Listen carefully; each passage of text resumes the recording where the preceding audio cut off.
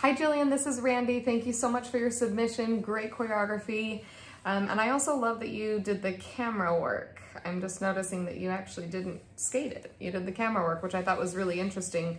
A lot of the times when we choreograph things, we can actually see how we want it to be seen. So I liked that it was done by you. I love Fiona Apple. I love the choice of music. Make sure at the beginning, like I love how it comes together. I feel like people's eyes were wandering. So really think of choreography from head to toe, even your eyeballs, like where am I looking? And be super specific and obvious about it. Otherwise, when we get wandery eyes, we as an audience are confused to where to look. So even at the beginning when they come in, I'm assuming that they're supposed to be in this daze, that their eyeballs are going along with the portraying that emotion. I love how the beginning comes into formation and then breaks out. I thought that was interesting and great. I also love that there's 5. I know that it's more difficult with more people, so I love that there was 5 of you.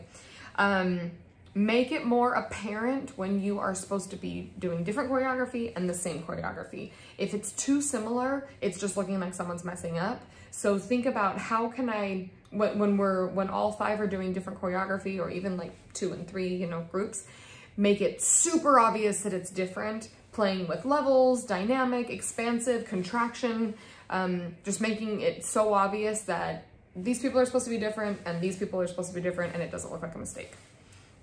I feel like there are a lot of moments when the musicality is solid and then when I'm confused on the musicality.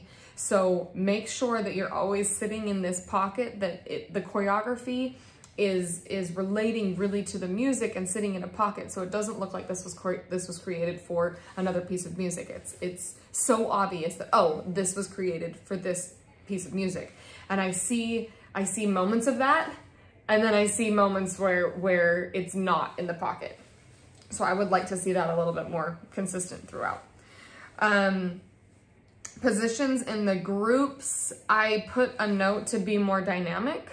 I just kind of felt like they were staying in the same formation kind of the whole time. So I would have liked to see maybe like more move through windows or just more dynamic.